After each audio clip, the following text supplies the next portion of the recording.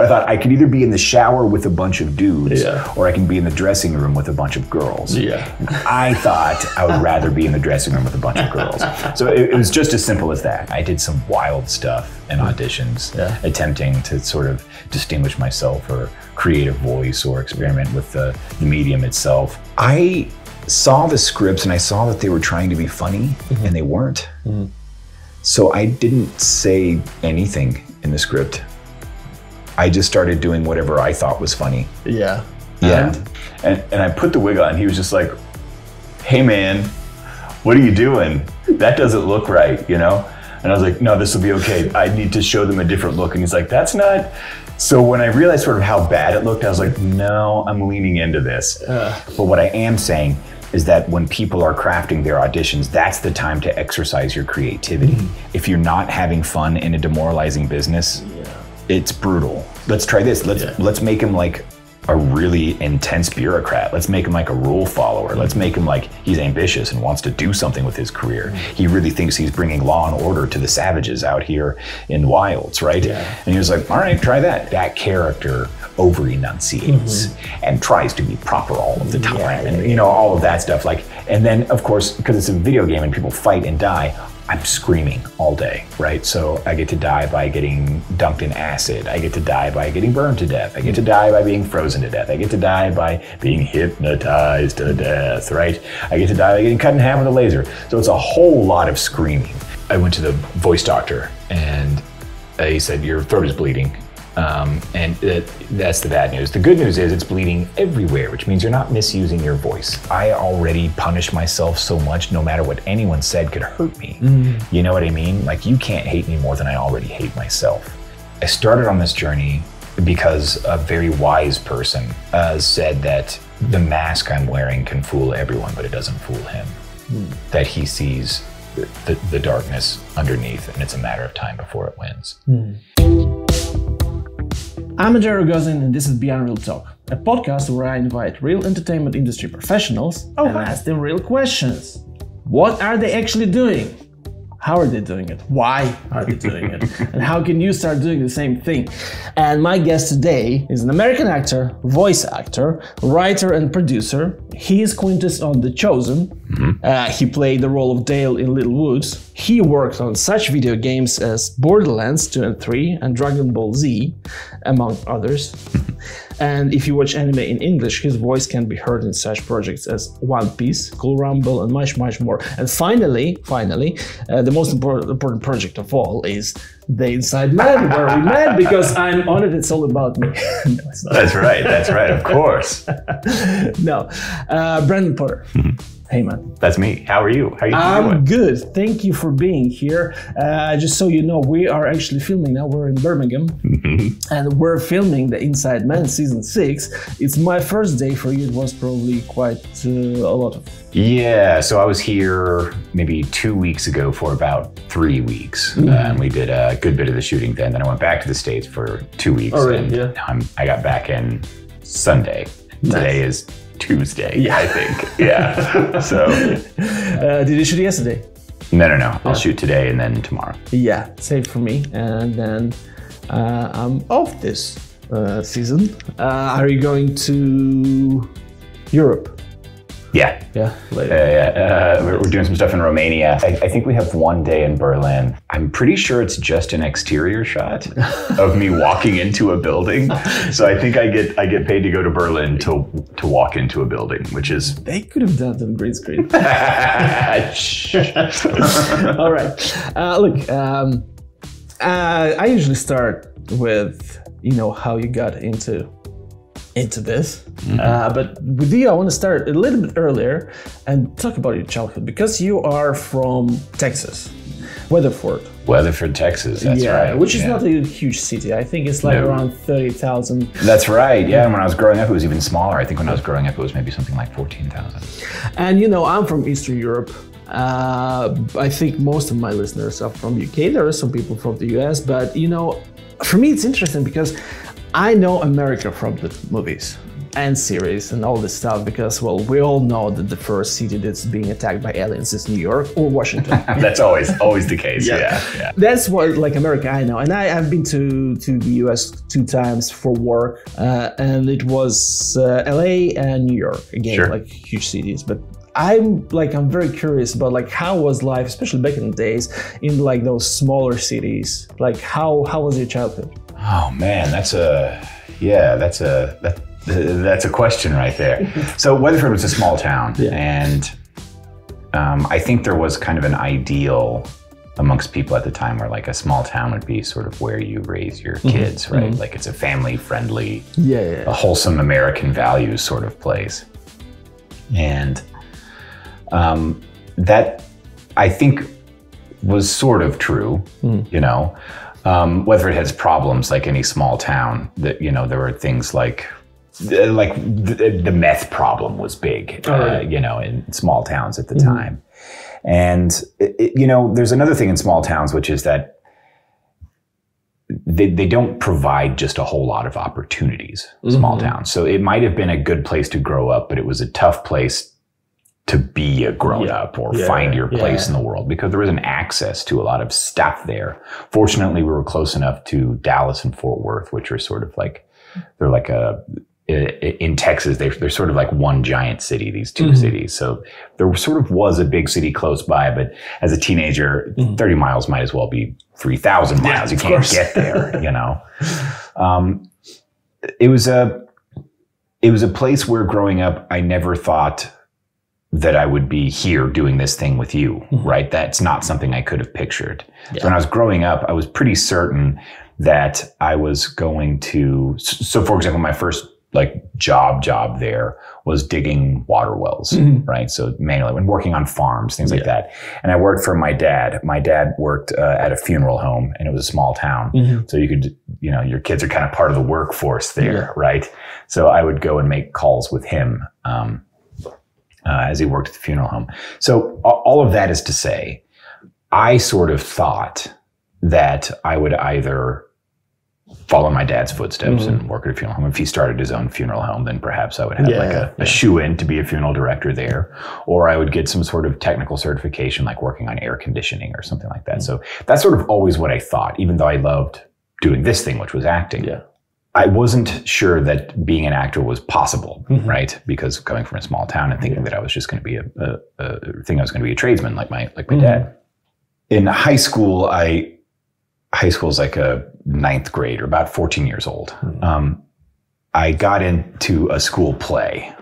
And the reason I got into the school play was because the school system wasn't very big, right? So they said you have to choose electives. And there were kind of 2 choices. There was theater or football, right? And I thought like... And by football... I mean American football. Yes. Right, I am an American. So it was those 2 choices. And I sort of thought about it for a second when I was choosing my classes. And I thought I can either be... sorry if this sounds glib or coarse or whatever, but I thought I could either be in the shower with a bunch of dudes or I can be in the dressing room with a bunch of girls. And I thought I would rather be in the dressing room with a bunch of girls. So it was just as simple as that. So I got into this theater class and I started doing plays there, you know, and we had this sort of tiny theater department. It was very popular. American football is king in high school, right? Especially in small town Texas, especially for a young man, right? A guy, you're supposed to be into that. Which is like, as I understand, correct me if I'm wrong, like, especially like in Texas and in America, sports, like football and just sports in general, it's like a ticket to life for a lot of like teenager. Definitely. For a lot of people, like that's their shot out of like the small town, or that's their shot out of rural life or poverty or whatever. For most people, it isn't that. But even if that's not your ticket out of the small town, it's still your ticket into all of the sort of like social gatherings and clubs and social life and all of that stuff. And I wasn't really plugged into that. But I did do this play. And in this play, keep in mind, I was a 14-year-old boy, right? Everyone else in the cast was double cast, meaning in order to get everyone into the play, 2 people play 1 role on different nights, right? Mm-hmm. Everyone was double cast except for me. Yeah. And my character got to kiss 3 girls in 1 show, which means that I got to kiss 6 girls doing this 1 play. Yeah. Which to a 14-year-old boy is 6 girls more than a year before. Right. Because I was a freshman and all the girls in the play were seniors. Yeah. So I was kissing girls who were much older than me. I was 14. I was kissing girls who were 18, which I'm sure was repulsive for them, but was very, very exciting to me. Of course, yeah. So when that happened, I thought, you know, maybe I'm going to be a funeral director like my dad, or maybe I'm going to work on air conditioners or continue to work on farms, but I can do as much of this in the meantime because this is fun. So I'll do as much of this until I eventually have to get a real job. And for my adolescence, that's what I did. I just tried to cram as much of that in because I knew that I was going to have this life that wasn't, to my mind, it didn't seem as fun, right? Sooner or later, I'm going to have to join the real world. Yeah. So I did as much as I could. So I went to, like a junior college, which is like a 2-year college. It's like a local college. Yeah. So I went to a junior college and I got a scholarship for theater. And then I went to go work at a theater in another small town in Texas called Victoria. And I built the sets and taught kids and was in the plays. And eventually I figured I had to go to college. And these were the days when the grownups were telling kids that if you got any college degree, you would be set, right? It didn't matter what degree it was. You just needed a degree and then you could get a good job. And I thought, well, if it doesn't matter what degree you get, then I should get a theater degree because that's the funnest. And maybe they'll let me kiss more girls, right? So I went to a school in Texas called the University of Texas in Austin. And I somehow completed a 4-year degree there. And I was still doing theater. And when it came time to graduate, and I was like, all right, time to get a real job. So I got out of school and I thought, all right, time to get a real job. So I applied for a job at a video store that my friend was working at.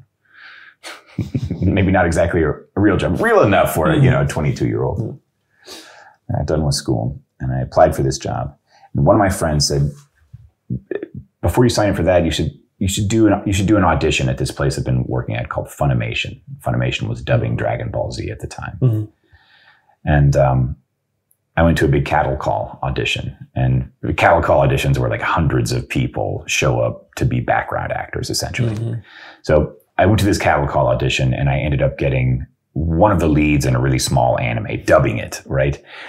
So for a little bit of reference, dubbing anime now is seen as like a kind of legitimate form of acting, right? Anime is very popular now. Yeah. So people, they love it now, right? It's mainstream. But when I was doing this is 20 years ago, this was for nerds. Yeah. And most of them, I think, correct me if I'm wrong, but I think like a lot of people who actually watch anime, they like a lot of real fans like otaku or whatever, they prefer to watch it actually in original with subtitles. Yeah, that's right. Yeah. So even according to the nerds, we were not doing the real thing, right?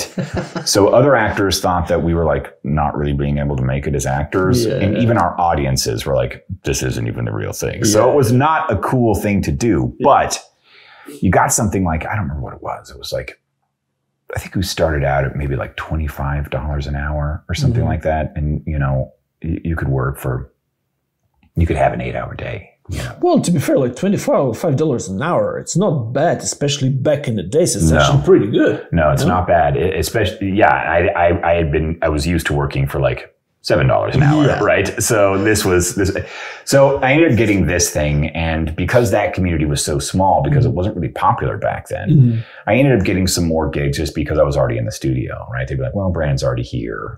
I think he can sound like an old guy, or Brandon's already here. I think he can do this. So just bring him in. So that ended up building a lot of momentum over the next few years, so that I started writing the English versions of the scripts. So I would get a Japanese translation, then I would make it sort of fit what was going on screen. Well, can you explain to me this process? So, for example, first of all, where did you get translations? So you had people who actually translated. Yeah, there were translations. First of all, you didn't have Google Translate back then. No. And even if you did, it wouldn't work. We all know it doesn't work properly. So there were kind of a few steps to this process. So we would get rough translations, and they hired translators, the companies who were like licensing this material essentially. So at the time, Funimation was hiring translators who would give us essentially a literal word for word translation. And things are lost in translation, like idioms, and Japanese don't translate culturally to English. Any idioms, I think, just in general, like from any language, they don't really work most of the time. Right, and jokes and things like that, they don't really do the thing.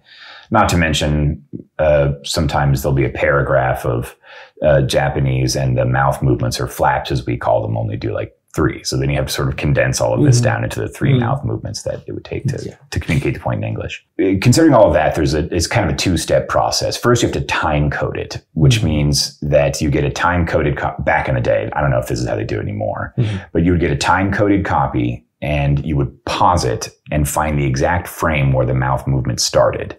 So you would record that time code, and then you would look at the Japanese translation, see what it was, and you'd write the English line for it. And you did that for every single line, every instance of a human utterance. How much time did it take to do that? Beginning, it was very slow and very painstaking. But eventually you could get pretty good at it. So back in the day, they would send you DVDs, these time-coded DVDs, and they would email you a rough translation of this. And then I would sit in front of my computer for probably 10 hours a day, 3 or 4 days a week, translating and writing these things, which was sort of nice because the money was okay, but I could do it from anywhere. So I could, eventually I ended up moving to New York, and that job sort of helped pay for my apartment. New York's a very expensive city. So that job helped me sort of pay for my place in New York so that I could, I don't know, further explore whatever it was that I was doing. I started directing for them as well, directing the performances. So I was at one point for Funimation, I was writing, directing, and acting. Which gave me a lot of time in the booth. So when I went to New York, I thought that I would go there and find a real job. So I got a job. I know. So I went up there and I got this job as like a writer for an internet upstart. But I was miserable and I was terrible at it. I thought I need to make some extra money. So I hounded an agent, said like, dude, I can do commercials. And he was like, you've never done a commercial. I was like, yeah, but I could do that.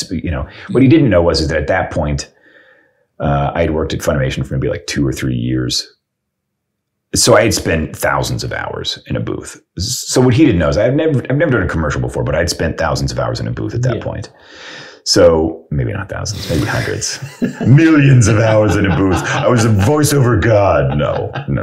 But I was experienced enough to know sort of what I was doing.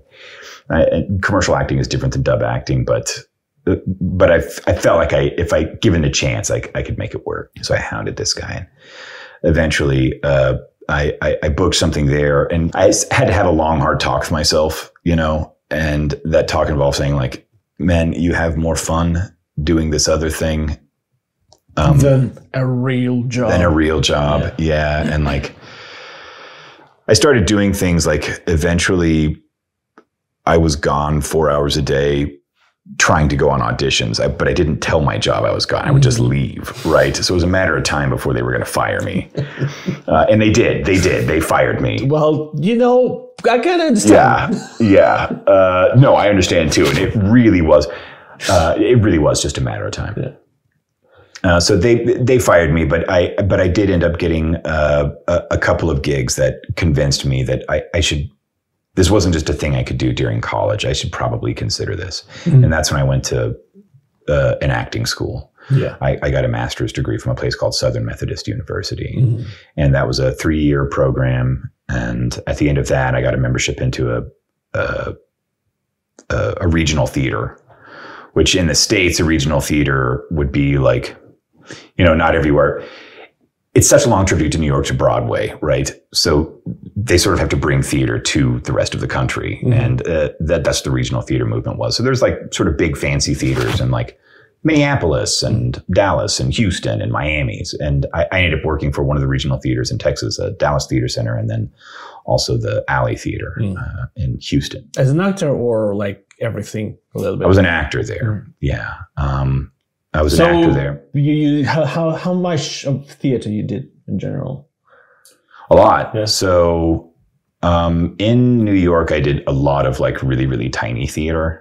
You know, so when I got there trying to be a real person, trying to have a real job, my friends would come and be like, hey man, you want to be in a play? And I'd be like, no, I can't be in a play. I'm done with all that. And they'd be like, it's just a little part. And I'd be like, all right, I'll do it. You know, a treat. Like yeah, exactly.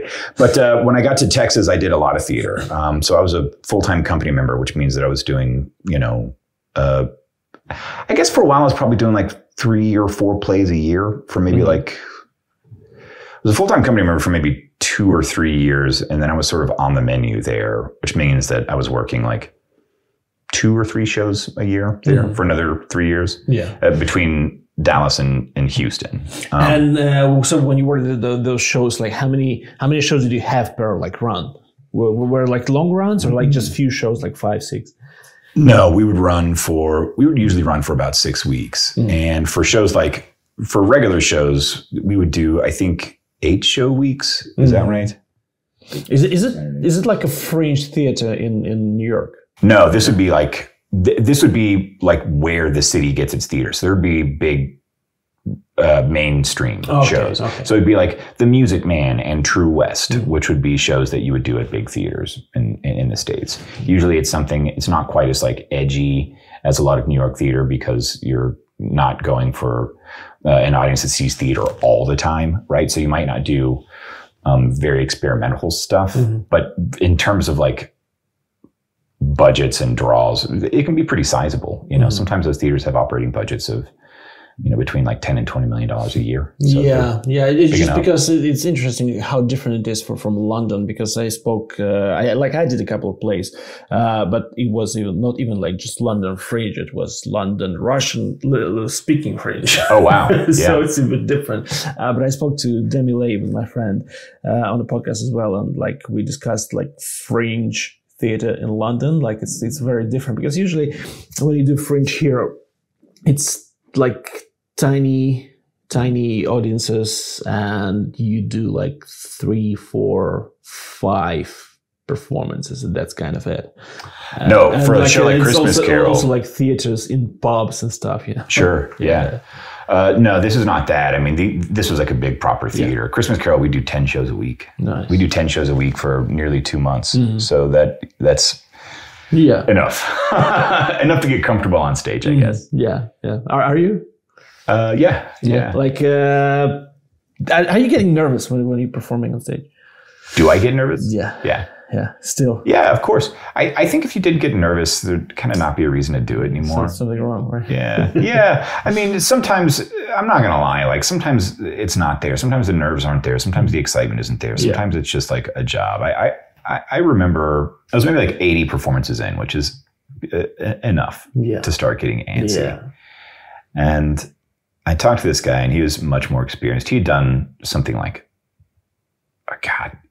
he was a role in Lion King for like 5 years or something like that. So he did the same show every day for 5 years. And I was talking to him.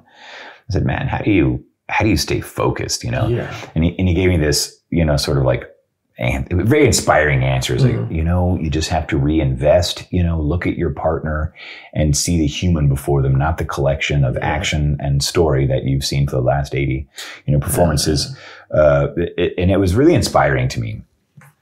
Then we got further into the run, you know, even more performances after that. And I was like, I'm really struggling here. He's like, look, man, I'm not going to lie. Sometimes you just got to think about that paycheck, you know? I loved his honesty in that because it sort of showed me at that time I was sort of young and idealistic and thought that like everyone making art was like super jazzed the whole time. And sometimes it's not. Sometimes you're a craftsman. It is still a job. Yeah. Like you're more passionate about this job than like some other jobs, but at the same time, every job at some point like gets to a point where it's it's a job. I gotta do it. Yeah. I would rather stay in bed today, but I gotta do it. If my paycheck didn't depend on it, and if I like other people didn't depend on it, I would probably stay in bed today. Right. Tomorrow maybe again. Yeah. Yeah. So yeah, that's quite a lot. So like you have more experience. Do you have more experience in theater than screen? Yes, but I think that's changing, like where I'm sort of at right now. So working on stage is how I made my living for a long time. I was a union member, which means that we got like a living wage and stuff like that. And when the pandemic happened, over the course of like 2 weeks, I got 3 phone calls that eliminated something like 45 weeks of work, that's how I got my insurance, my health insurance. In America, we don't have free health care. One of the things is like every time when I had thought like, should I try it in LA or whatever, like or move somewhere, like your health system is like it's bonkers. It scares me. Yeah, it's bonkers. So that was that was when I tried to apply to other jobs, but no one would hire me because the pandemic was on and a lot of people had lost their jobs and were trying to get out. So it was rough. So at that point I decided and I'd taken a little bit of time off of voiceover while I was doing all these plays, right? I wasn't doing nearly as much. So it was during that time that I realized that and that was, 4 years ago, that I had to do more on-screen stuff. So I really leaned into, doing commercials, right? I did a lot of small commercials in the States, corporate videos like what we work on with the Inside Man. And eventually I ended up getting some other stuff, right? The Chosen really helped. And it was a hard time though, to decide to make that switch, especially given how competitive everything is. And people will say things like, oh, theater actors are too big for screen. So I had to sort of always not always but often it might be true. Yeah. So I had to sort of reframe how I thought about performance and what I was doing it for. I guess I sort of had to experiment with auditioning. I did some wild stuff in auditions, attempting to sort of distinguish myself or create a voice or experiment with the medium itself. It was a strange time, but it ended up working. What would be the wildest thing that you did at audition? The one thing? Man. The wildest thing. The wildest thing. The first commercial that I got that really changed things for me on camera, it's where I learned a lot. I saw the scripts and I saw that they were trying to be funny and they weren't. So I didn't say anything in the script. I just started doing whatever I thought was funny. Yeah. I got the job. Oh, really? And I got the job. They were looking for an older sort of Brian Dennehy type, and I was not that, but I just started saying lines that I thought were funny, and then I would sort of tag the product at the end. And I got this callback, and they're like, "What are you doing? You have to say the lines." And I was like, "Do I?" And the director said, "Actually, I kind of liked your joke on this one take. Can you do that joke, but with the rest of the lines?" I was like, "Okay, yeah." So I ended up getting that. That's bold. I thought that there's no way I was going to get this anyway. Okay, yeah. And I was bored and frustrated, and I didn't know where everything was going. Yeah. I was sort of lashing out. But once I got that gig, because I didn't stick to the script. This is for commercial, not for films. If Martin Scorsese sends you an audition, say the lines, man. He's got them better than you, right?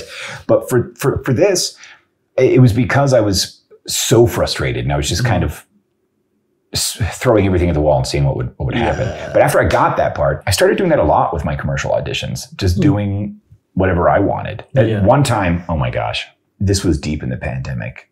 Everything was shut down, and I don't remember what I can't remember what the product was for. But I thought okay, everyone needs to see me look different, and I'm bald, right? And I've always been bald. This is sort of this is how I look, right? It's default for you. Yeah, exactly. It suits you. Hey, thanks. But I was like, they need to see a different look. So I got to buy a wig. So the thing was, I was too broke to get like a wig that looked like I had hair. Yeah. So I had this sort of like crappy wig, and I showed up to audition this thing. I had a friend who was reading with me in the audition, and I put the wig on, and he was just like, "Hey man, what are you doing? That doesn't look right, you know?" And I was like, "No, this will be okay. I need to show them a different look." And he's like, "That's not." So when I realized sort of how bad it looked, I was like, "No, I'm leaning into this."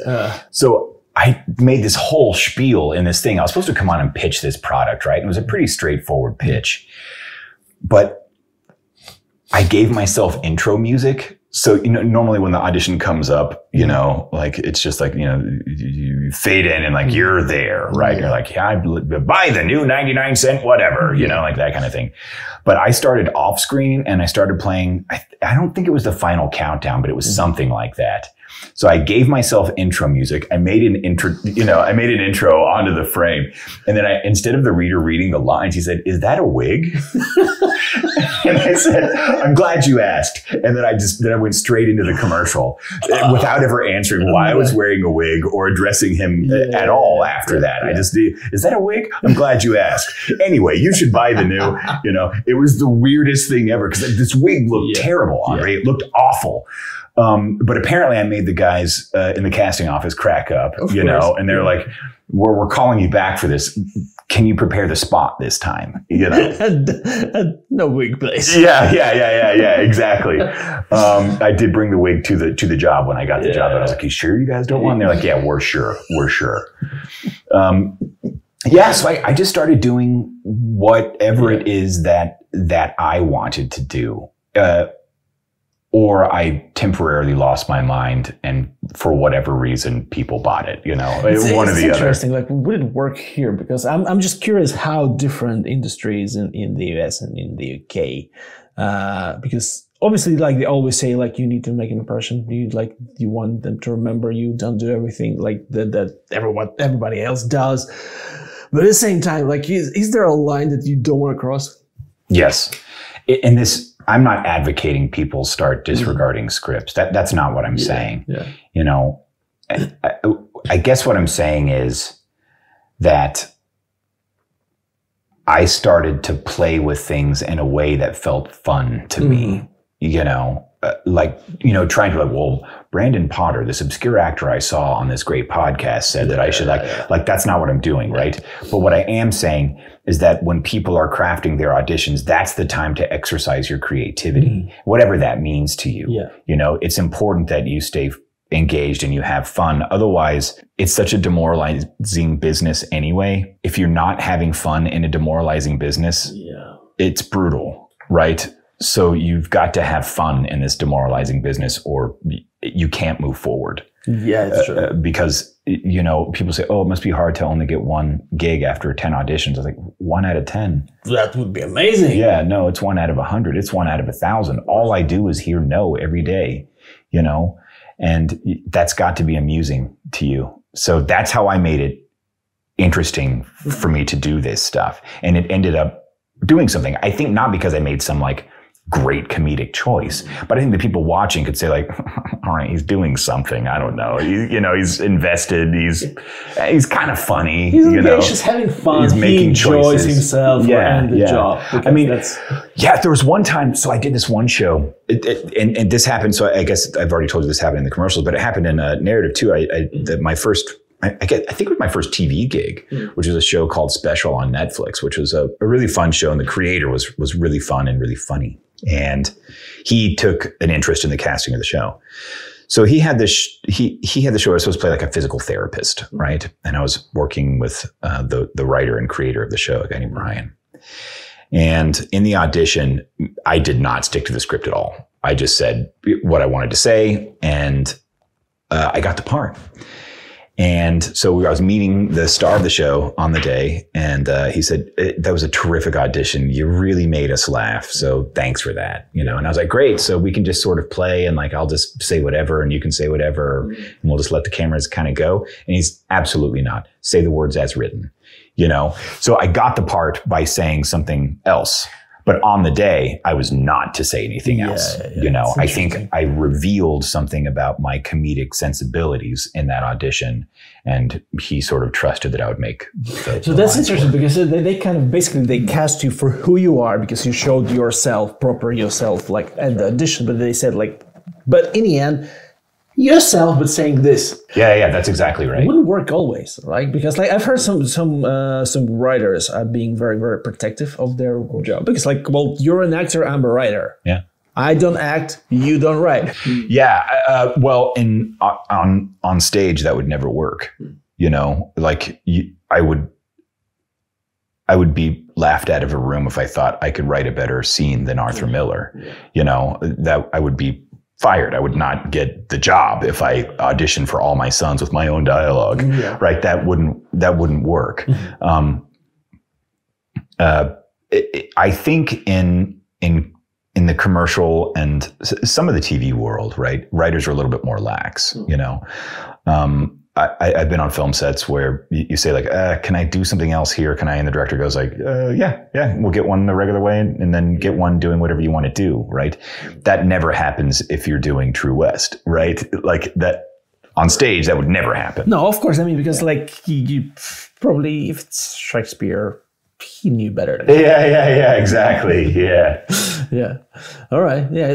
But yeah, it's interesting because like, as you know, 99% of what we do is a rejection, just constant rejection. So it's it's a good advice, just like to kind of try to have fun because I've heard, I don't remember who said it, but a lot of actors say it, like when you go to the audition, you already got a job. This audition is a job. Have fun. Yeah. Just use it like as a chance to perform and you know, work on your craft. There's kind of a mindset where, you know, like if you're doing a comedy, and the funny part is when you ask for the salt, right, in a scene, right? Can you pass the salt, right? And the audience laughs. If you start asking for the joke instead of asking for the salt, they will not laugh, right? You have to just ask for the salt. And I guess what I'm trying to say is that as soon as you start trying to please someone else, you've kind of already lost the battle. You have to amuse like yourself in an authentic and honest way. You like genuinely amuse and engage with yourself and, you know, your scene partner and let them figure out what the joke is. And I think those auditions were sort of a form of that, right? Sort of showing myself fully engaged with the material in a way that I thought it was fun, not catering to what I thought someone else might think of as fun. And I think that's probably what read. I can't imagine that I won't do that in the future. I can't imagine that, you know, if I do an audition that doesn't have anything to do with the scene or the lines, a lot of people will still push me away because of that. You know what I mean? Like I of course I've lost jobs from it, obviously, you know, but I've also lost jobs for like everything. I've lost jobs because he does a weird thing with his mouth or he's too tall. Exactly. Yeah. His eyebrows are a little too pointy, you know, like whatever, dude, you lose jobs for all kinds of reasons. It might as well be for fun. Is it mostly kind of in-room auditions or self-tapes now? Because here in the UK, I don't remember when was the last time I was in a room. I did self-tapes for last probably even before the pandemic. I think it was mostly self-tapes. It's mostly self-tapes. The last time I was in a room was January, I think. And that was only after I had done a self-tape. So if you ever get into a room now, it's because they like to self-tape. Even like callbacks and stuff are now through these like apps or like a Zoom meeting or something like that. Yeah, which is really goofy. I know a lot of people that feel like they're losing out on jobs because they're not in a room. And you know the old advice like, oh, you audition for the room, not the part. You know, win the room, not the part. Meaning that they get a chance to connect with the people in the room, right? What would you prefer? Do you prefer self-tapes or? I like meeting people in the room. Yeah. I think that I would not have gotten the jobs that I was telling you about if I was auditioning in the room, because they never would have let me set up intro music and bring a wig into it, right? So in a strange way, although I prefer to be in a room full of people and be able to connect and talk with them, I know that I've only gotten the gigs that I've gotten in the last few years because I was doing whatever it is that I was doing with those auditions, you know? So I like one, but the other one has been more effective for me. When you're in the room, do you get nervous as well? Of course. Yeah. Yeah. I mean, sometimes, I don't know, you know, sometimes like my heart rate doesn't change when I go on stage, and sometimes it doesn't change when I go into an audition room, you know, but it's always nice when it does, because I feel like that's kind of why I liked it to begin with, you know, it's like a little bit of adrenaline. I mean, obviously, the bringing joy to people is fun, and, you know, getting to exercise your creative brain is fun, but a lot of it's the thrill, you know. How do you deal with nerves? A lot of it's breath, I think. For me, I know for sure one of my problems sometimes that I'm working on, especially like when I'm on stage, just in general, I think I can be too quiet. And at some point I realized that a lot of it was because of nerves a little bit, especially in the beginning of the show. Like when you're doing theater, like in the very scene that you do, like you're a little bit nervous, so your breathing is very constrained, and your voice goes down completely. Especially like in theater, people on the far row should be able to hear you. Yeah, that's right. So that's one of the things that I know.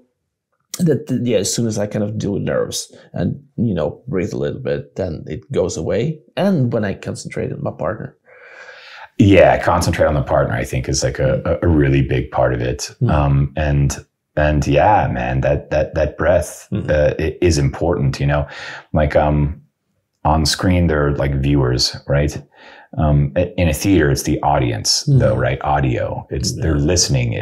That's why there's more speaking in a play, because that's how the action is transmitted in a play, is speaking, right? Whereas on screen, it's all visual, right? You can have a scene where someone's just walking away from an exploding plane, and that has great impact in a movie and would mean nothing on stage. Like, and just in general, like I think in screen, like you can have, you know, very tight close up, and you can see absolutely everything. Yeah, you can see everything. That's where like when you don't want to be too big, you know, when you want just to be. And because of that, I think working with your breath and your voice on stage is so incredibly important, not just because the people in the back can hear you, right? But because, you know, you were talking about that sort of constrained breath. You know, if you can take that time on stage or before you get on stage to open up your breathers, to breathe all the way down into your hips or whatever, you know, it helps you speak, right? So that everyone can hear you, but it also helps you reveal yourself, right? Because instead of being in a defensive position where you're ready to like take a punch or something, I don't know, you're able to be soft and open and available, you know, which is what you need for your partner. Yeah. And it's what you need for the audience, honestly, you know. Well, what do you enjoy more? Theater or screen? Well, I'm sort of old and I've been doing this for a while. I'm probably doing this for 20 years at this point. And it goes in and out what I like to do. It depends on the project, I guess. Yeah, I mean, certainly the project and sort of where I am, you know, like after doing 10 shows a week of the same play that I've done for years, right? Something like Christmas Carol. It was really exciting to do commercial work where we were doing improv takes. Still had, you know, 2 hours of the day left, and the whole crew goes, all right, what else you got? That was enormously satisfying, even though it was like only a commercial, and commercials aren't supposed to be creatively satisfying, but it was satisfying. I got to do something new and fresh and in the moment. I got to exercise sort of my own, like, improv isn't exactly writing, but sort of. So that was very satisfying. And then sometimes I'll be up there, you know, hawking a cheeseburger or whatever, and think, if only I could do something with, you know, quote unquote substance, you know. So it just sort of depends. There's nothing like an audience being there, a nice full house for a great play. There's nothing like that. Yeah. But it's also nice to collect a good paycheck for something that happens spontaneously and in the moment. What satisfaction do you get from doing like films, series? That has been a strange journey for me, man, because, you know, doing plays, you get that instant feedback from the audience. Doing a television series, you don't, right? You sort of only hear about how it's going later online, from reviews. Yeah. So I'm doing this one show called The Chosen, and we have to do press stuff, right? So we'll do junkets, which means that people like come and ask you questions about the show. And a lot of times they're the same questions, like what's in store for season 5 or whatever, like, you know, that kind of stuff. And a lot of actors they were sort of like, ugh, we got to go do press. You know what I mean? And it's an obligation. It's part of your contract. You have to go and do this stuff. It's part of your job. And I was sort of like, I'd never done any of that sort of stuff. I mean, sort of with anime, and especially recently now that anime has gotten bigger. But I had always sort of sloughed it off as part of like, as like vanity or something, like this isn't the art, you know? But as I was doing these press junkets, I sort of realized that that was the only way that I was connecting with the audience was through these sort of press things. And I started to actually kind of like them. And I started liking it for anime too. I started enjoying talking with people about what it is that I was doing on any given project, because that's the only way I could get a feel for what people were responding to, you know, like ultimately I want to bring joy to people, you know, and as I was sort of sequestering myself on set and not engaging fully with the press stuff, I realized that like, I had no idea if I was giving people joy or not. All I did was like be there in the moment making the art, which is fine and dandy for some sort of heady artistic pursuit. But ultimately, I'm there to bring something to people. And the only way that I could get confirmation or criticism of that was to talk to people about it. So it's different doing films and series because you don't get instant gratification. You sort of have to use all these other sort of pathways to connect with the audience. And I very much enjoyed that aspect of it, even though I don't think I'm supposed to. No, well, for now you do. Maybe like after 20 more years, you will say like, oh, just press record. Let's do like the same questions. Right. Yeah. I have pre-recorded questions, answers here. Here we go. I haven't watched The Chosen, but I watched quite a few scenes with you on YouTube. Oh, right. You're very good. I really love your character. Can you tell me how did you work in this character? Like, is there anything specific that you thought of when you worked on basically creating him? Yeah. So it was an important audition for me for a lot of reasons. One of them is because I'm pretty sure that part was more or less cast already out of LA. And I was in Texas, right? I did not live in LA. I have a place in LA now that I spend time at. But at the time, when I got this role, I was still in Texas. And it's a series regular role. So they were looking to people who had, what's the word? Experience, right? Out of LA. And a local casting director told the director, Dallas Jenkins, like, oh, you got to come and see this guy for this other role. You got to come and see this guy for this other role. And he obliged, which is crazy, like nuts that he gave me the time of day, but he did. I would later learn that he's an incredible creative collaborator. And I think people who are that open and that expressive, they do things like see people they shouldn't see. They just check it out, right? Well, you know, what's the harm? So I read the script and I liked the script and I liked the character a lot. But I showed up on the day and he was there, which is crazy that the director of the show was going to be there. But okay. So I showed him and he's like, I don't really want to do what we've written. I don't want to do like a lazy, disinterested Roman. Do you have any other ideas? And Andre, because I'd sort of gotten so used to disregarding scripts and doing my own thing, I was like, yeah. I already know. Yeah, let's try this. Let's make him like a really intense bureaucrat. Let's make him like a rule follower. Let's make him like he's ambitious and wants to do something with his career. He really thinks he's bringing law and order to the savages out here in the wilds, right? Yeah. And he was like, all right, try that. And the thing is, like, I asked him if we could do some different lines. He's like, no, do the same lines, but just do them like this other person.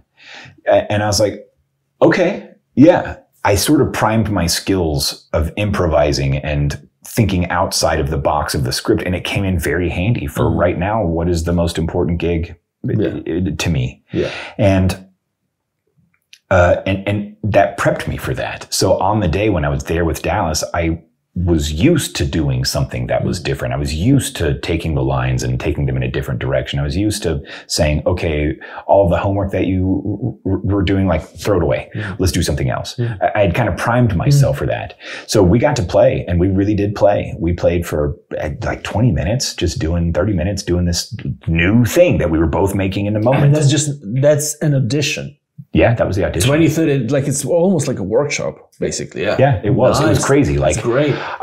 After that, and he's a funny guy. Like, he doesn't say action. He says, "Here we play," which, like, because I was in that moment, I was playing because we were making something new. Yeah.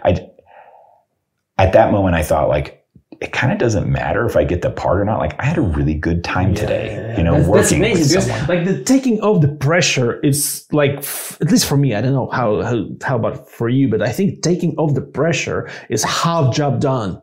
Because as soon as you're starting just playing and enjoying, even if it's something that not exactly the director wants, it will be interesting. It will be something that will engage people with, like, oh, I want to see it. Maybe that's not perfect for this scene, but I like what he does, or she, or for them, whatever. It's just that ability for the director and for this, like, for such an environment, because it's casting, like, still it's audition. Like, you still have, even if you try not to have, like, not to feel pressure, there is a little bit, like, to take off this pressure. That's amazing. That's amazing. It was, and I remember that day really well, and I remember thinking, like, this was a ball, man. Yeah, like, there's no way I've got this gig. They're going to use someone from LA that is more famous. And, like, I got used to that in Texas. So, agents or directors are always, yeah, bring in Brandon.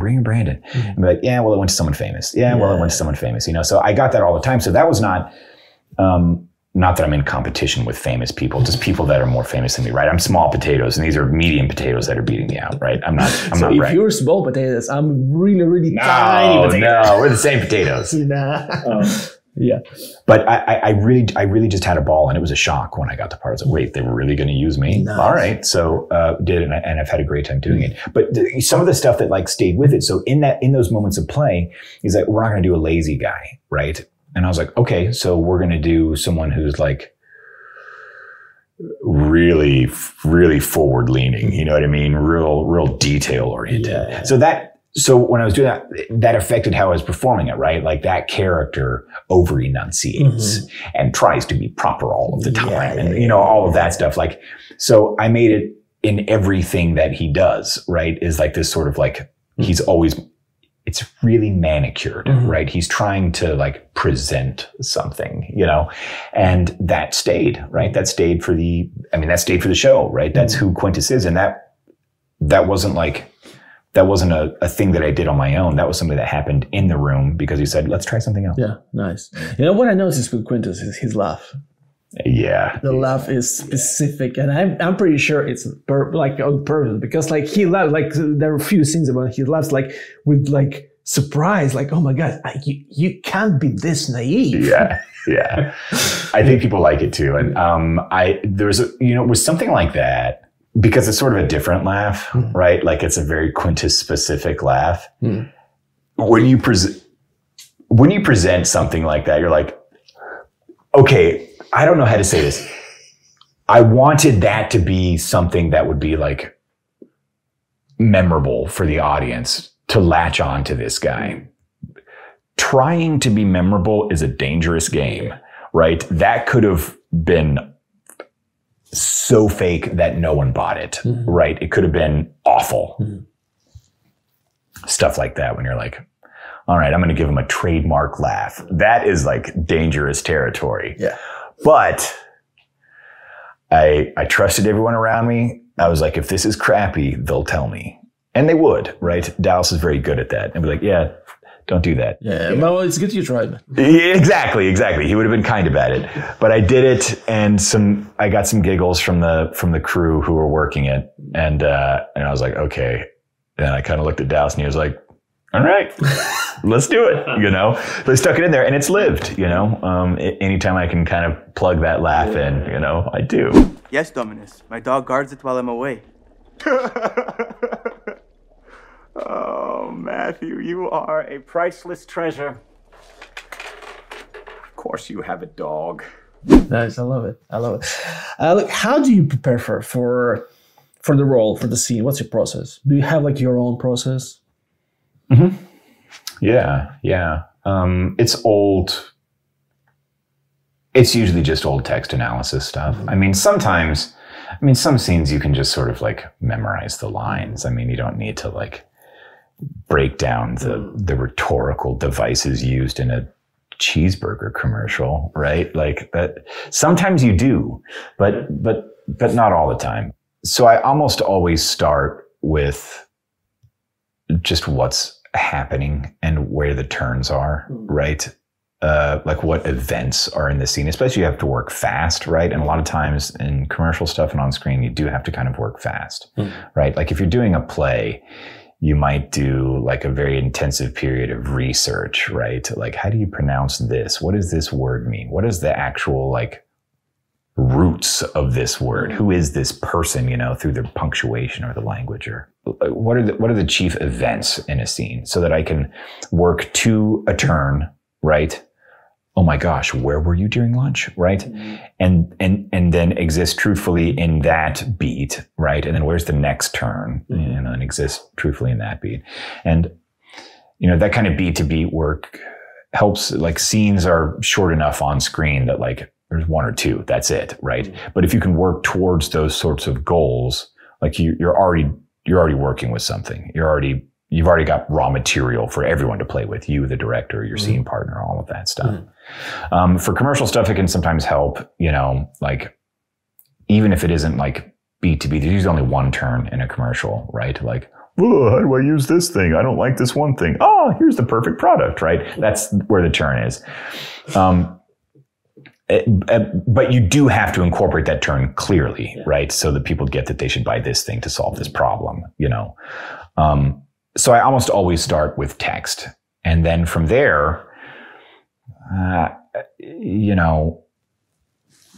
wander around and play with those beats and turns until something amusing happens, I guess. So if I can, I imagine the people that I'm working with, like we have a scene together. Yeah. So I don't have to imagine the person that I'm working with. I can picture you, right? And I have had the pleasure of working with you before. So that is fun to me, to imagine us playing out this scene with Russians and spy handlers and stuff like that. And eventually, when I'm walking around, I'll do it today before the shoot, I'll walk around and sort of imagine, what it's going to go like. Sort of running lines, sort of, but mostly about like what these events are. And sometimes when I'm going through like and sort of, mulling these events over, I come across, I guess, inspiration or something, or like, ooh, I could do it that way. Ooh, this would be fun. What if I don't think of him this way? What if I think of him this way? What if Andre does it and it actually is kind of frightening to me? Oh my gosh. Yeah. I guess I have to be ready in case he's like intimidating, or what, because he's funny too. What if he's, I gotta be ready, So it kind of prepares me to like be open to whatever the other actor brings to, when I think about like, I don't know how many different ways this thing could go. I think that's like the short version. Yeah. Like break it down to events and then deploy my imagination. There's other stuff too. I think I was trained in the old classical sense, which would be like given circumstances, objective and action, right? Like Stanislavski, and then obviously people throw in, communication with your partner and like the sort of Meisner-y stuff. And probably the sense of play would be something like kind of gamifying scenes, which might be like Spolin or something like that. I don't know. So there's all that stuff is deep enough in the creative process from acting school. Usually I don't have to think too much about it, but if I ever get stumped, then I 100% go back to that stuff. Yeah. I think that that's the same for me as well, because like sometimes there are scenes that like you read, like, I kind of understand everything. straight away. But that's also the danger, I think, because you become like if it's too obvious, then everyone can do this. Then why are you doing this? Right. That's the thing. So like you kind of, and that's the trap that I kind of get into, I think, a lot. And I'm trying to get out of this trap because mostly at my level, I don't get a lot of, juicy parts when you can like experiment and think like it's just mostly like it's evil Russian KGB, like, and you kind of, I do sometimes play into the stereotype, and I know it's my mistake and I'm trying to get out of it. But in general, I think that's kind of like when you kind of get, I really like kind of Mamet's technique. Yeah. So, and it's kind of, for me, it makes the most sense, I think, out of everything that I tried, because it's just like you're concentrating on your partner, your kind of objective, your intentions, you use your tactics. But again, sometimes there are scenes that I kind of like, mostly in class, because this is the hardest scenes I did, the most hardest scenes I did were in class, and I'm trying, like, I'm this year I kind of like I'm skipping a lot because I'm just doing this, but for last for 6 years I was doing weekly classes almost all the time, and dude, I still go to classes, man. Anytime in one place for a while. Yeah. And then you kind of like the best, like one of the best scenes you get, because you work on classics, you work on some amazing scenes from films, from plays, and sometimes there are scenes I'm like, I'm not smart enough to understand this scene. You read this and this the Dog Variations scene, I'm like, what are they talking about? I don't understand. And then you spend so much time analyzing it. Then like, oh, that's what you mean. Nice. And then like, no, wait, it's not. So yeah. All right. And I'm guessing it's, how easy it is for you like now to learn the lines? How much time do you need? It depends. Yeah, it depends. When I was young, I wasn't do you know what a quick study is? Like a quick study is someone who can like look at a page and then, okay, let's go, right? I think they used to be called like photographic memory or whatever. Yeah. I am not a quick study, but for a while in my youth, I was pretty close actually. It was kind of a party trick I could do, and it came in handy for a few gigs. But I think I developed that when I was younger and much more self-involved than I am now. I did a whole lot of one-person shows. So it would just be me on stage for an hour and a half or an hour. Well, sometimes they were good, Andre. Sometimes they were not. Yes.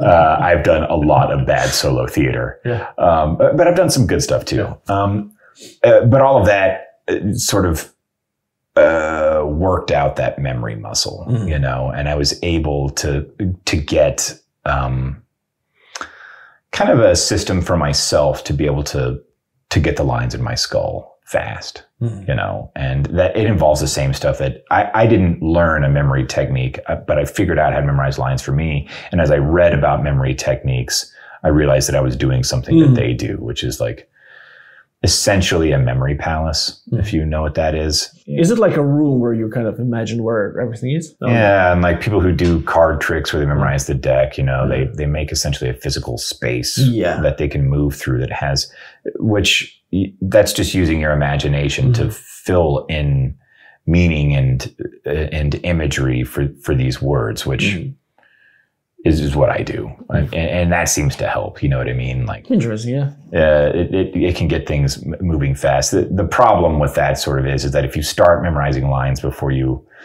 have a clear goal in terms of like being open or working with the scene, you memorize the lines wrong. You already kind of like, imagine some tactics and intentions and like just actions that are not correct. And you're not flexible. So I have to be careful of that. I've gotten better with that as I've gotten older. But I also have I feel like now I have a little bit more of a little more luxury. Like when I was doing that stuff, it wasn't because of a failure of imagination. I think I was taking that shortcut because, when I was young, I would do all of these plays, you know what I mean? Like I was doing, I would do like several plays at once, like that sort of stuff, especially like in acting school. It's not like I did this for a job. You know, I wasn't like in 2 Broadway productions at the same time or anything like that. But, you know, I was doing several different plays at once, and it was just important that I get the lines into my head, you know, if I didn't want to embarrass myself. So I kind of came up with that shortcut. As I've gotten older and I don't have to do that anymore, I try and spend a little bit more time figuring out what it is I want to do with the script before I start memorizing anything, you know, to keep them as blank as possible. Do you still do voiceovers for anime? Or not?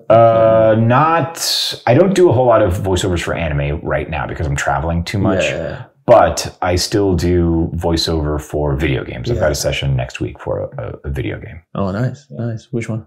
Or I cannot tell you. Okay. Nice. Can you explain to me like the process of working on anime as a like voiceover artist? Because I'm assuming it's like anime is very big, right? Mm-hmm. So you have to be big. Yeah. What's the process? Well, it sort of depends. Like some are really big, like Dragon Ball, right? You know, you're sort of yelling all the time. Mm. But not all of them are that way. There's a whole lot of like romance and drama shows where it's actually pretty small, but you still have to communicate the meaning through, you know, a smaller vocal performance. So I'm not sure so much it has to do with size of a performance as it has to do with a lot of technical aspects, like being able to read the lines in such a way that it matches the flaps, right? The flaps we were talking about. So, you know, you watch a scene, right? And you're looking for how your character is talking. And then there'll be 3 beeps. And on the 4th beep is ostensibly when you're supposed to talk, right? You've done this stuff before or anything like that. Okay. So what I mean by like technical aspects would be like on that 4th beep, you're supposed to start talking and it's supposed to match their flaps, right? But it's also supposed to match what their face is doing and the physical reality of the scene, right? So if they're pushing a boulder, the vocal performance needs to reflect that they're pushing a boulder, right? If they're getting into a hot bath, the vocal performance needs to reflect that they're getting into a hot bath, right? It's not just, I'm nervous because my crush is around, or I'm angry because my nemesis is around. There's other sort of physical reality stuff that you have to match. So it's not exactly like acting, like you were talking about with Mamet's technique, where you filter given circumstance, objective, and action through your partner's actions, right? It's not about that. It's about what is already there, that is set in stone, and you have to present that in a way that is in harmony with what's going on, with what's already going on screen. In terms of like size of the performances, I think that, you know, you can go whatever way you want. You know, some shows are like really quiet and dead, and if only I had my lover here, right? Something like that. And some are like the sort of wacky, right? That just goes like, you know, minute by minute. I think like largely what I'm doing for this video game next week is a bunch of like background characters that get killed, right? So it's a lot of like bad guy stuff, like, I'll get you, right? And then of course, because it's a video game and people fight and die, I'm screaming all day, right? So I get to die by getting dunked in acid. I get to die by getting burned to death. I get to die by being frozen to death. I get to die by being hypnotized to death, right? I get to die by getting cut in half with a laser. So it's a whole lot of screaming. So there's the technical aspects of matching what's going on screen. And there's a whole other set of technical aspects, which is like, how do you deal with screaming for that long? You do need to like, do you do like some kind of vocal warm-ups and everything, yeah? Yeah. I mean, I've been doing this long enough that I've made the mistake of not warming up, you know, and sometimes I think like the scenes that you're too confident in, you're like, I got this. All right. Yeah, no, it was not all right. My voice will get shredded, right? But if I can do a brief warm up, you know, and get my chords a little bit limber before I go in, it makes a huge difference. I think a lot of it is, when you're in acting school, man, they'll tell you that like if you have a good technique, you can make any sound and you can do it for free. That's so dumb, right? Like there's only so much you can use your voice. There's only so much you can do with it. And part of a good vocal technique is knowing when the damage is too much, Knowing your limits, basically. Yes. Yeah. So having the confidence and trusting that your employers are reasonable enough to say, I've been screaming for 2 hours now. I can't do it anymore. And I remember the days when people would try and push you more. But now that this industry is so established and enough actors have said, like, you can't do this for that long, they'll just say, okay, cool, we'll cut there and we'll bring you back in for another day. It's already built into the budget because we know that this sort of thing happens, right? It didn't used to be that way, but now it is, which is really, really nice, right? I almost never get pushed to any sort of like injury. And if I do, now I'm old enough that if someone tries to, I'm like, no, I'm not doing that. Like this paycheck isn't worth hurting myself for. Because like, if you will hurt yourself, you might miss some more jobs in the future as well. Like, and there's also like your body and your sort of personal dignity, right? Like we're clowns, but that doesn't mean that we don't have we want dignity. To be clowns on our own, you know. Yeah, on our own terms. Exactly. And there's also like, I mean, there's just anatomy that's different, right? Some people's voices can take it more and some people's can't. That's just the way that it is. Some people's voices last until they're old and some people's don't. Like, luck of the draw, like anything else with your anatomy. You know what I mean? Like, that is what it is. That there's not technique that can help that, right? But if you do explore a vocal technique, go all the way so that your limits are your physiology, not your technique, you know, and like develop those warm-ups so that it's the physical limits that are holding you back, not whether or not you warmed up. Because if not warming up stops you from doing a good job, like, then you're not doing a good job already. Exactly. Yeah. Then you're not doing your job as an actor, you know, and a lot of that is like, you know, for me is like a lot of, I have to explore a whole bunch of range. I have to warm up. Another thing that helps, cooling down. You know, after a really hard session, doing some vocal exercises that sort of gently ease you out of it. To be fair, I never heard about that. I never had either. So there was a time when I was doing like audiobooks in the morning, anime in the afternoons, and then this big, long, like 3-hour history play at night where I was on stage the whole time. And I started to lose my voice and we were still doing this play. I was still doing these audiobooks, still doing this anime. And I went to the voice doctor and he said, your throat is bleeding. And that's the bad news. The good news is it's bleeding everywhere, which means you're not misusing your voice. Okay. So they gave me some steroids to like, to make it better. Steroids, by the way, make you feel insane. Like it was an awful experience feeling wise, but it fixed my voice immediately. It was insane. What way insane? My skin felt like I was on fire. I was hungry all the time. I couldn't sleep. It was crazy. I felt like I was out of my mind, but my voice sounded so good. Yeah.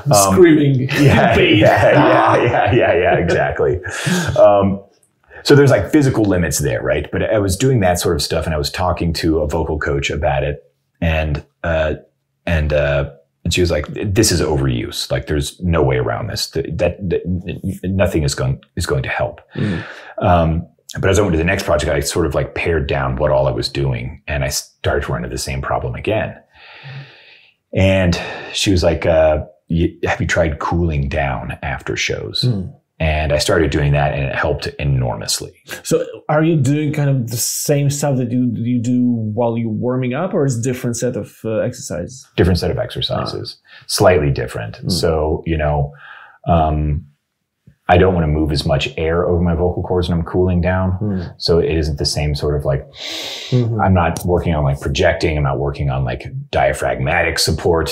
For cooling down, it's a lot of like elevators, you know. And seeing like, and hydrating and stuff like that, obviously. Interesting. Yeah, it was helpful. I don't exactly understand why it works. Yeah. But it does. You worked with Tessa Thompson. How was it working with her? It's great. So that movie was called Little Woods, and I had a couple of scenes with her, and it was kind of bonkers, man, because at the time I was doing a play in Houston. It was so weird because like Houston, this theater, they were being really intense about like me not leaving to do this movie. Right. They cared about what they were doing, right?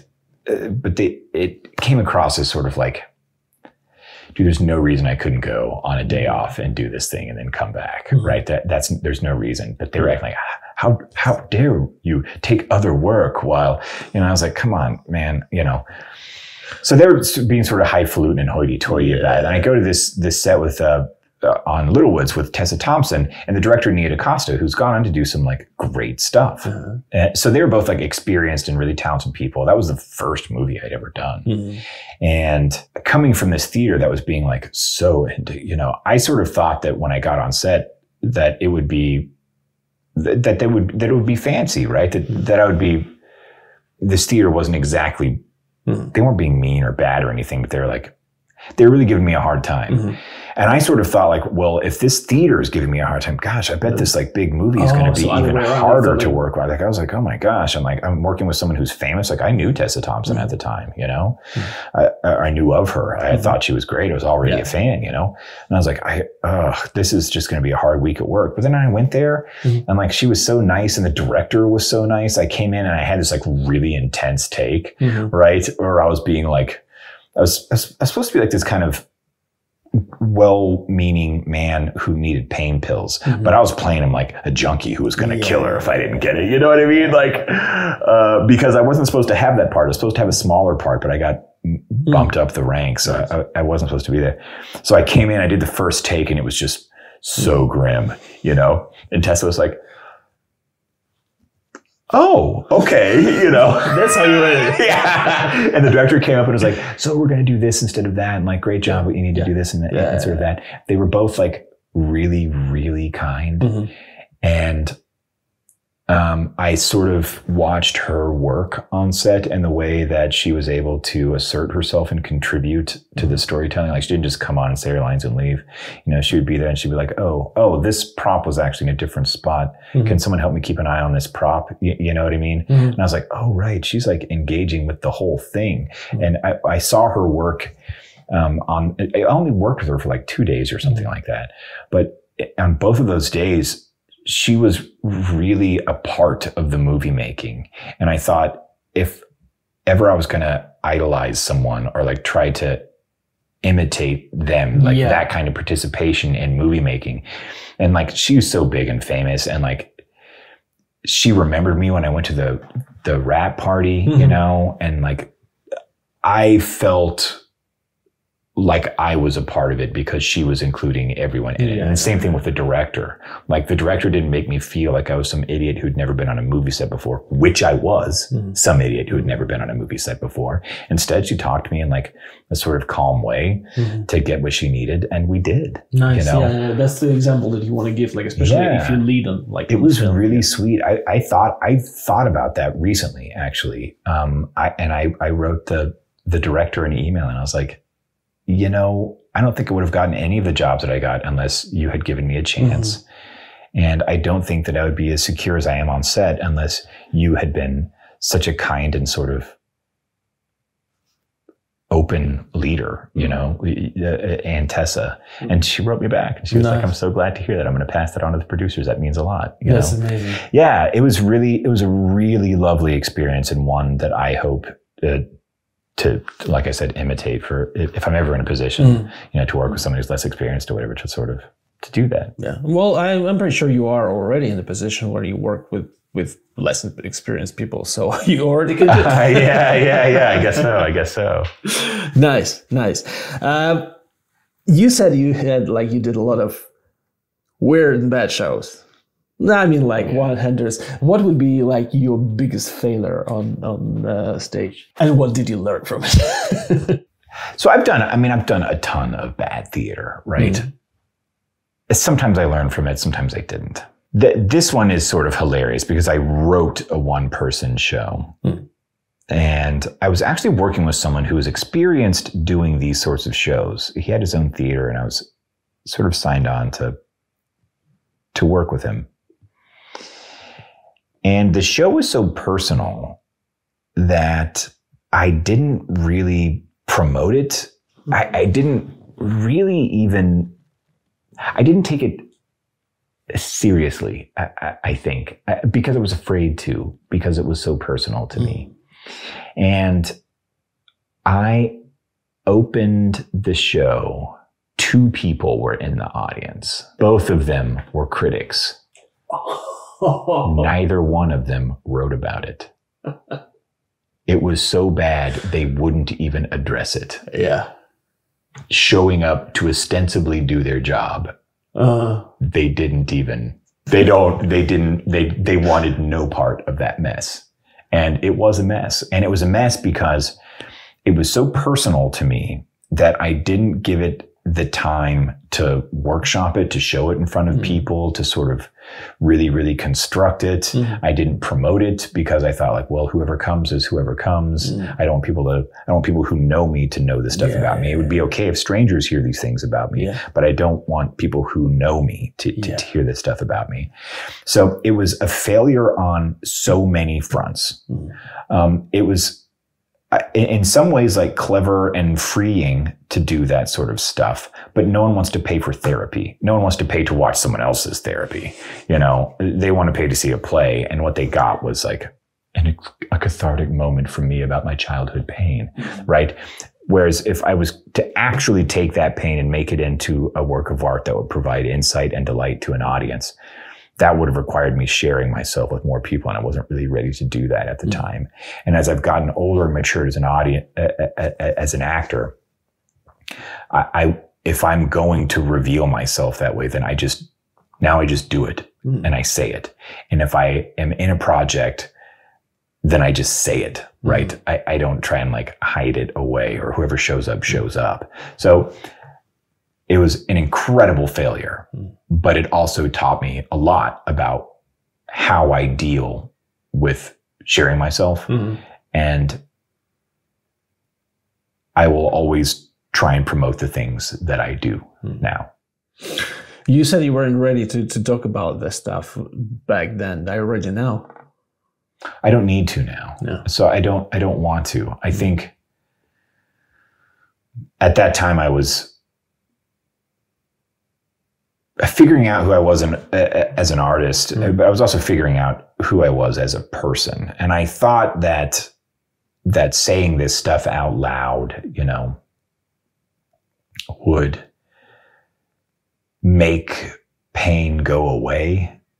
And it didn't. The thing that is that it never really goes away. You just sort of make it bearable. You build, I don't know, employ tools in your mind to work with it, not to try and like release it out into the light. People always say that to you, like, oh, you'll just let it go, right? Like, oh, I don't know how to let some stuff go, but what I do know how to do is, even if I can't let it go, to sort of accept it and see that there's beauty in it, that there's insight in it, that there's superpowers that some pain can give you. You know what I mean? There's all these other ways of doing it. Therapy, right? You go to therapy and talk about it, right? You don't just say it and then it suddenly evaporates. You sort of develop long-term strategies to cope and move forward, not disappear it somehow in a public act of artistic masturbation, right? That's not how any of this works, right? So have you figured out who you are now as a person? I think I'm getting a lot closer. Yeah. I think accepting that this sounds so goofy, but like flawed, you know what I mean? That there's not going to be an ideal. There's just not. That I need purpose, I need to work, I need to improve myself, right? But like holding myself to some perfect standard is not helpful, right? I mean, striving to something. Striving for something, but at the same time, giving yourself a chance to, you know, not be perfect. Yeah, I found like recently that I spent way more time punishing myself for my shortcomings than celebrating the victories. And, you know, some victories in my life, I feel, are the result of luck or privilege, right? And maybe they're not worth celebrating because I scratched a lottery ticket, essentially. Yeah. Right. But some I know that I worked for, right? But I wouldn't even celebrate those. I was Why? still, I don't know. I don't know. I think I thought that if I celebrated those, I would give up my quest for a more ideal version of myself, or that if I assumed I was doing well or that I'm doing okay, that I would drop my guard. That if I didn't hurt me, then other people would. You know, I thought that I was like claiming some sort of power. And to some extent that stuff kind of worked as a youth, right? I had this kind of like impervious nature because I already punished myself so much, no matter what anyone said could hurt me. You know what I mean? Like, you can't hate me more than I already hate myself. So I could like, people would say like, oh, you're so bold, you know, on stage to do this sort of work. And I'm like, what did it matter? Because I already hate myself. They can say nothing to me that can hurt me because I'm all, you know, that is, and that's a grim way to live, man. And I think I've gotten out of that as an older person. And it is wild to like, you know, do something. Maybe it's a job thing, or maybe it's a personal thing, or maybe it's, it doesn't matter what it is, to do something and just be like, yeah, that's pretty good. Instead of like, well, anyone could have done that. Or I can be. Doesn't happen often to me. I mean, like saying, oh, that was pretty good. Like I'm getting used to, like with acting at least, I'm getting used to seeing myself on screen, but like I'm more often I'm not happy with what I did than in comparison to what other people think about what I do. Yeah. Well, it's a good thing that the audience isn't made up of you, right? Yeah. You see what I'm saying? Because everyone else is like, yeah, great. One of the things that sort of helped me was like, do I think that everyone else is a fucking idiot? No, I don't. They're capable people. They like what they like, and they liked this. Who am I to say that they're wrong? You know? Does it work, this thinking for you? This way that I'm thinking now? Yeah. I mean, like, because I can understand it in my brain, but emotionally, I'm still sometimes not there to kind of listen to this voice. Yeah. I don't know how to get from one place to the other. But what I do know is that, and you know what? It's not all the time. Sometimes the other way of thinking wins. Sometimes the darkness wins. It just does. But it's like, it's in like professionally, but like on a personal level, how did you get to accepting yourself more? I started on this journey because a very wise person said that the mask I'm wearing can fool everyone, but it doesn't fool him. That he sees the darkness underneath, and it's a matter of time before it wins. And to me, that sounded spot on enough that I made an earnest effort to work through it. And that meant going to a lot of therapy. That was the path that I had available to me. So I started doing a lot of therapy. What I found is that there's a low hum of self-loathing that was sort of coursing through my life. And trying to every now and again say like, actually pretty good, man. Like if I look at that kid from Weatherford who I thought was going to do something that was going to make him unhappy and stay in a town that would have made him unhappy, and I'm here talking to you instead. Well, it's not one of the highlights of your life. I think being on set today will be a highlight of your life. Talking to me probably is not. But it is. It is. That's the thing. It's, to me, it's better than being back in my hometown working on a refrigerator, right? This is better than that. So I can say to that kid, you did good, man. Yeah. This is good. And I know that when I take the time to say to that kid, you did good, man, that low hum of agony temporarily goes away. It's not really gone. It still lives in me. But for a minute, telling that kid that he did a good job takes precedence in my mind and allows me to move a little bit more unimpeded, a little bit more open and honest with the people that I'm talking to, like I'm talking to you as a person. Later on, we'll talk as actors. But that sort of acceptance helps me connect in both ways. Do you see what I'm saying? Yeah. It doesn't always work, right? I still have to contend with it, right? But having it sometimes is better than having it never.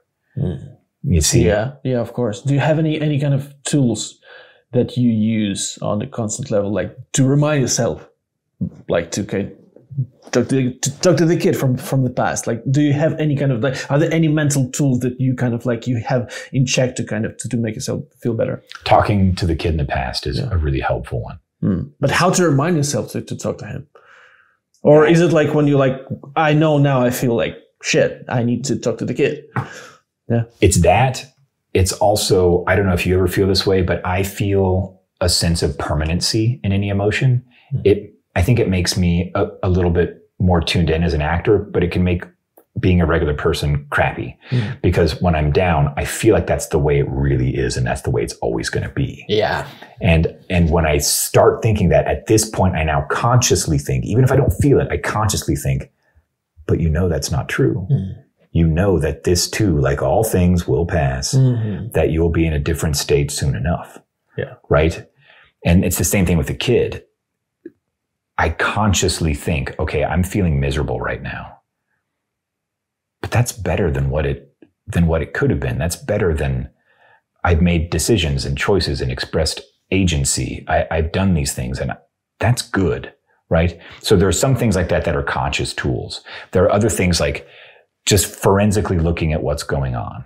Like, what are the facts? I know I feel like a horrible piece of shit right now, but like, what are the facts? And the facts are like, I have a partner that is she's amazing, right? She knows stuff about me and she still likes me, right? So I'm not looking for validation through someone else, but I can say like, she's not dumb and she likes me. Okay. You know, I can look at my friends and be like, they're not dumb. They know me. They've known me for a long time and they like me. They said that they were proud of me for this thing. I don't feel proud of it right now, but they said it. I don't think they would say that if they didn't mean it, right? They have no vested interest in lying. Honestly, I know what you mean, because I know that I argued with my friends when they said something nice to me, and I was like, no, you don't understand. There's no point of, like, there's no reason, saying good things to me. Yeah. And you have to let them, like, it's not just for you too. I mean, it's for them also. Yeah. Like they're your friends. Their opinion should matter to you. Yeah, you know what I'm saying? It's such a shitty thing to say. Like, no, stop saying good you're things. Wrong about that. Yeah, you're wrong. Your opinion, it doesn't matter. Yeah, because I feel like shit. It's hard and it doesn't always work. But I try all of those things whenever I can, and sometimes some of them work. Yeah, and that's better than always trying nothing. And it has made my sort of general life just better, sometimes I'm more successful than others. Sometimes that's something I can do a lot. Sometimes it's not, at the moment, I feel like I'm okay at it. I think, weirdly enough, for the last year, I haven't been good at it. And you know, the fucked up thing is, I think it's because things are going well. Isn't that crazy? Is it like you getting used to it? Or is it like when good becomes your new normal? I think it's because I didn't. Well, it's a few things, actually. I think I was so used to fighting all the time that I didn't know how to not fight, even when things were didn't need a fight. So I was still fighting something. It was me, not the world around me. You know what I mean? Yeah. I think also I didn't trust it. It was like the world was telling me I was doing a good thing, and I was like, you're wrong, world. So I didn't trust it. I still had so much fight in me. was so sure that it's going to go away, and it is. Nothing lasts forever. It is going to go away. Your ice cream's going to melt. Doesn't mean you shouldn't eat it. You know what I mean? Yeah, nothing lasts. Welcome to fucking temporal reality, you know? But while it's here, enjoy it. And I haven't solved it yet, you know, man. I'm not 100% completely better or trusting or accepting of where I am right now, you know, but I am working on it. And I think it is getting better. And when it does go away, and I know that it will, I think that I'll be able to accept that and be happy with that too. You know, if I continue to employ these same kind of tools and tactics, you know. Nice. Look, I really hope that you will. Thanks, man. I don't know you that well, but you seem to be a very good, nice person. I really enjoy talking to you right now, and I think it's like it's one of the things in the podcast. One of the things that I really enjoy right now is that, like, once a week, I get to, you know, be in a room with a real person, talk to them, and when we have connection, I think it's one of the best things that I've had in life for a long time. You know what that is? That's a win, man. Good job. What motivates you to do what you do? Because I have a quote from your website. Oh, okay. I tried on a few jobs for size. I dug wells, shipped cadavers, yeah. Shipped cadavers, and once I was sent at Macy's on 34th Street. Yeah. But acting, the only thing that stuck. I love it. I love that no matter the medium, we all open up our imaginations for others to see and muck around until the story is right. It's fun, and if it's done right, filled with love. So what motivates you, and what is acting for you right now? Well, honestly, a lot of it is this, right? Just getting to talk to people. You don't need to be an actor to talk to people, but it's... We live in a world when we stop talking to people. I spoke to my acting teacher, my friend Lee Lomas, and he says one of the craziest thing that he has to do right now as acting teacher is to teach people to start talking to each other and actually mean it.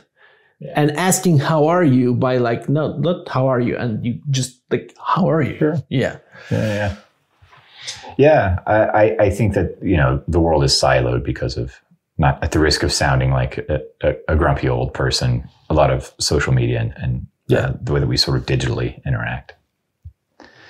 You don't need to be an actor to talk to people, but for me, the most sort of meaningful interactions that I've had have all been with people in our business or people who have come to like enjoy what we do, like audience members and stuff like that. So there's that. That's how I was able to talk to people. That's the sort of community I was able to join and feel at home in. You know, the showbiz is like an Isle of Misfit Toys, right? We're all sort of square pegs for a round hole, and I like being around my people. I think any kind of creativity, or anything you're interested in, is a bottomless cup. You can always drink from it, and there's always more. So there have been times in my life, in my career, when I got really, really bored with stuff, right?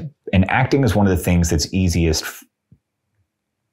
to have that spark reignited, right? If I think about it for any amount of time, then I'll start getting curious and I'll want to do something about it. You know what I mean? I'll be like, oh, to be or not to be. Ooh, to be or, you know, to be. Actually, it'd be fun if we did it like this, you know? So it sort of organically gets a rise out of me, right? And most things don't. Even things that I really enjoy, like nice whiskey or chocolate or roller coasters, right?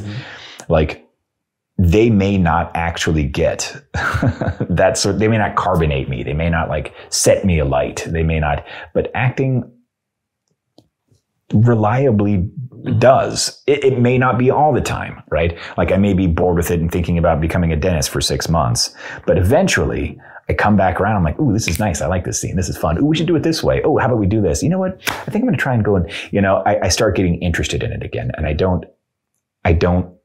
have that kind of relationship with any other activity, you know? I should get a hobby. I'm actually working on that. I think that's part of my therapy journey, actually, is getting a hobby. Are you working on getting a hobby, or like you already found something that you No, I'm working on it, and I don't know what it's going to be yet. Maybe it's a podcast. Maybe. I don't know what it would be about. I'm thinking like knitting. I thought about like learning Portuguese. I don't know. Motorcycle riding. I like a little adrenaline. Yeah. There was something else I thought about. Painting. Mm-hmm. Yeah. I would never shoot to be an artist, but to do it as a hobby would be fun. Ooh, model airplanes too. I've got a lot of ideas here, but I don't know what well, maybe that's your hobby, to think about hobbies. That's right. I'm like a meta hobbyist. Yeah. I love it. Yeah. All right. Look, what would be your advice to people who want to do acting? I think that the most important thing to do would be to do it for the love of the game, to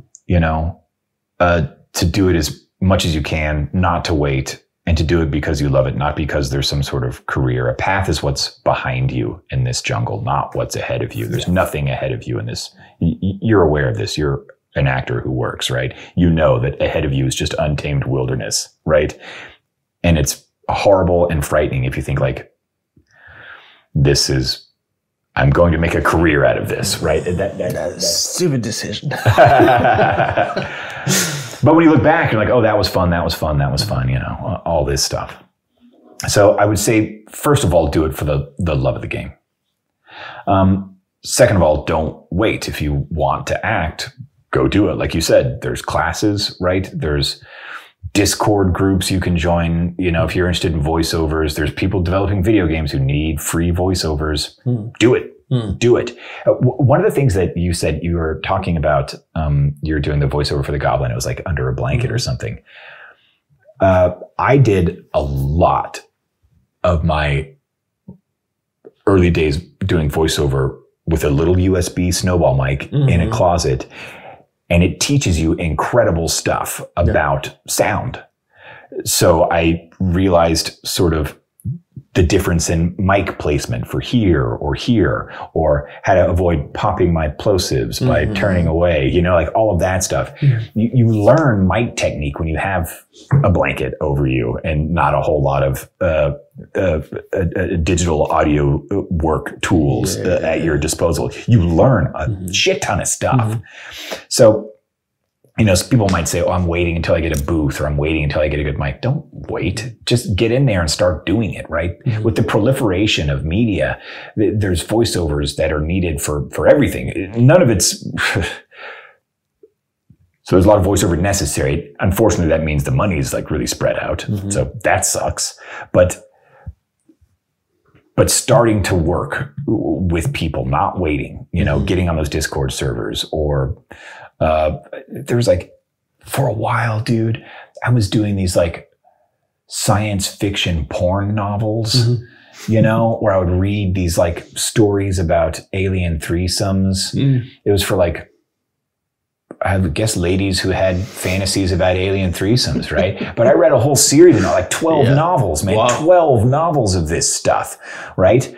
There's all kinds of stuff you can do, but you got to look for it, and you got to sort of change,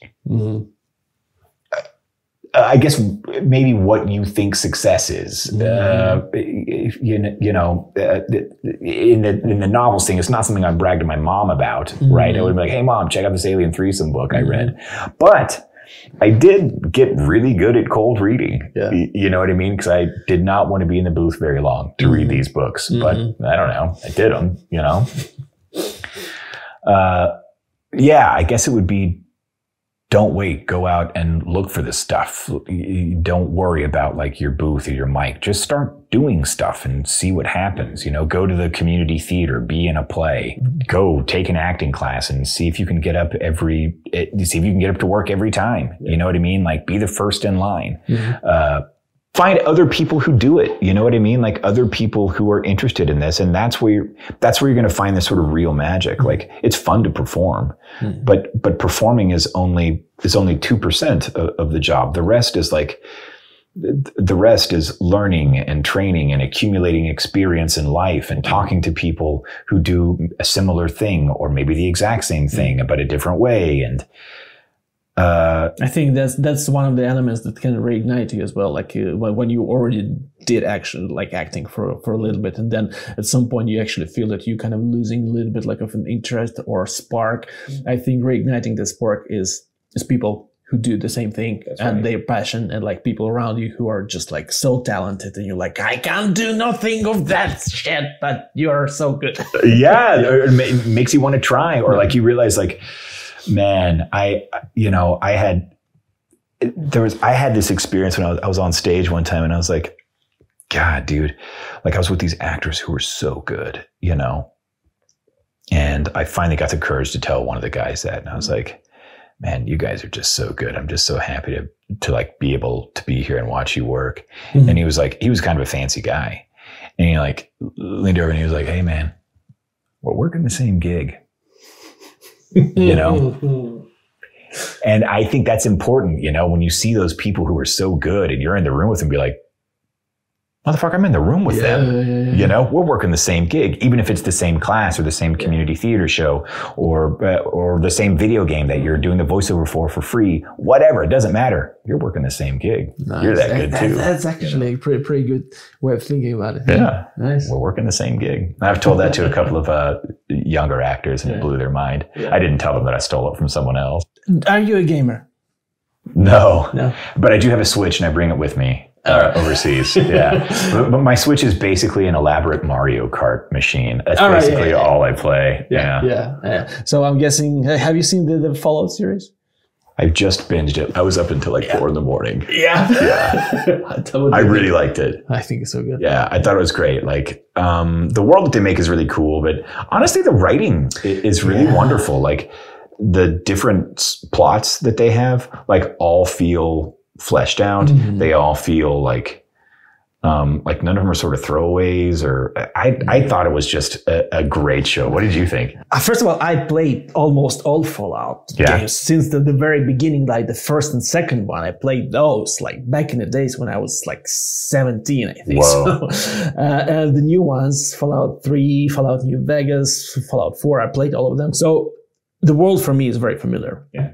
I didn't like the first episode. When I watched the first episode, I was like, I don't care about any of those people. And like, because there are like three lines, you know, so you kind of like, but then with second, third, and fourth, like it just became so much better. It's like, I think it's very good. And like, it really captures the actual world of Fallout, like the games, because it's absurd, like the corporations who were using people like just for all these experiments and all this stuff, and just this violent world, like a lot of, you know, gore and stuff. I enjoyed it. Right on, man. All right, look, Blitz round. Here we go. I'm ready. Quick questions, quick answers. No points, no prize. No point. Perfect. I'm ready. Texting or talking? Talking. Cats or dogs? Cats. Your one guilty pleasure? I don't have a guilty pleasure. I am not ashamed of any of them. Nice. You know, that's personal growth, right? Yeah. What makes you laugh? I think, the dumb animal videos, man. I love them so much. And like, I know that I should be some sort of like sophisticated comedic sense kind of person, because, you know, we're in showbiz and we've been around a lot of comedy before, but no, it's dumb animal videos. Nice. And what makes you angry?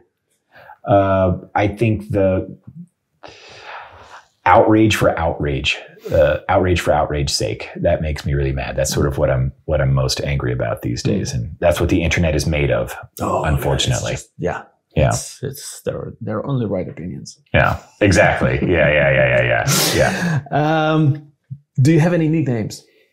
In college, I went by Razor Fist. I didn't give myself that name. It was a joke that someone said one time, and it stuck. So then for the entire 4 years of college, people thought that I was some like cage fighting murderer, which is not the truth. I'm a delicate little art flower, but that was a nickname I had. Yeah. All right.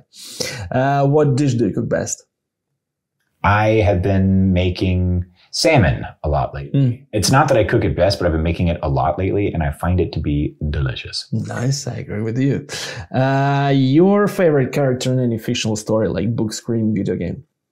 So I also just watched, so I have lots of favorite characters, but I've been really thinking about, okay, so I have plenty of favorite characters from like, you know, fancy media like Shakespeare and stuff, but I've been thinking a lot about Apocalypse from X-Men and the Shadow King from X-Men, because I just watched Legion, which is this sort of superhero story that was on FX a few years back. I think I love that. It's so incredibly fantastically weird. I loved it so much. Yeah. And it just made me think, when I was a kid, I was really into X-Men, and I kept thinking that they were pointing to these different stories, you know, either like Age of Apocalypse or something like that. They weren't really, I don't think they resolved it before any of that stuff happened. But I just kept thinking about the Shadow King and Age of Apocalypse. Like so I watched it over the course of like the last 3 weeks or something. So for the last 3 weeks, I've been like, I should go out and get another Age of Apocalypse comic. And I haven't bought like a comic like that in decades, but like I'm thinking about it a lot. So right now, my favorite character is, I guess, Apocalypse or the Shadow King from X-Men. I love that show. Honestly, I think that show, is just amazing. It's just like you're watching it like, what the fuck is going on? I don't understand, but I love it. Yeah, it's great, man. Really good. All right. Star Wars or The Lord of the Rings? Ooh, that's a close, but it's got to be Star Wars. Star Wars or Star Trek? God, it's got to be Star Wars again. Yeah. Do you have any unknown or unexpected talents? No, I don't. I do like to impress children. I can juggle 2 balls with 1 hand. That counts. Yeah. Well, I think I learned it in acting school. So I think a lot of people who have like, you know, they'll have weird skills like trapeze or whatever, because I had to take a course in it, you know, when they were in acting school. I feel like I need a weird skill though. I need to find out if I'm double jointed or something. All right. How often do you cry? I never used to cry at all. Like, I probably went 15 years with never crying, which is bonkers. And now I probably cry maybe 3 times a year. But I feel like that's increasing with frequency as I kind of get more in touch with myself and the world around me. But for a long time, I had such a stifled or arrested emotional development that that wasn't an option that was available to me. So I always hated people say like, ooh, release it. Like, fucking what? I don't know. I'm just supposed to like, okay, now it's time to cry and I'll be better. Like, I did not understand that at all. I still don't understand. Like, I mean, if it hits me, it hits me. But like, if it doesn't, what do you mean release? Release what? I don't feel any pressure. Yeah, exactly. Yeah.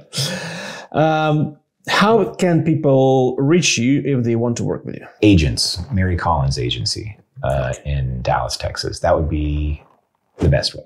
Okay. You will have it in the description to this episode and on screen. Oh, nice. We have a segment on the show that's called One Cool Thing. It's something that you really like, that you think our viewers should try too. You know what I will recommend? This is maybe something that seems stupid here in the UK. Try me. But keep in mind, I'm an American. I recently started drinking tea, and you guys are on to something.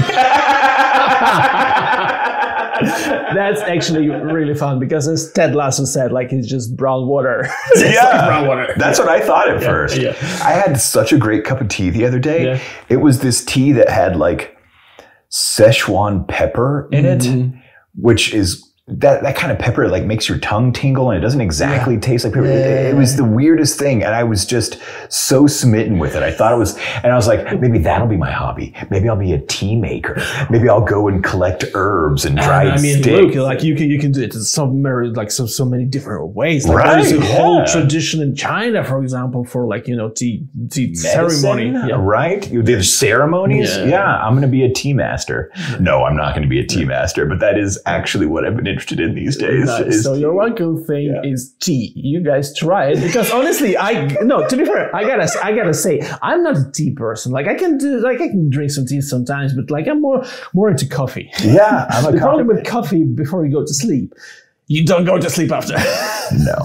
No. All right. Cool. Look, man. Thank you so much. Yeah. Thank you for being honest and open about everything. And thank you for giving me your time. And I'm looking forward to my call time is in 50 minutes. Your call time is in 1 hour, 15 minutes. Yeah. I'll see you on set in a few hours. I can't wait. I think we're doing our scene tomorrow. Our scenes are tomorrow. Yeah. I can't wait to work with you again. That'll be fun. And I hope that maybe in a year time, in season 7, who knows, maybe Volkov will appear again. I don't know. Maybe my character will be there again. And maybe we'll do another one. All right. And it was a pleasure, man. Yeah. Thank you so much. Thank you so much. If you enjoyed it, like, subscribe, or don't. It's your decision. Bye. Bye-bye.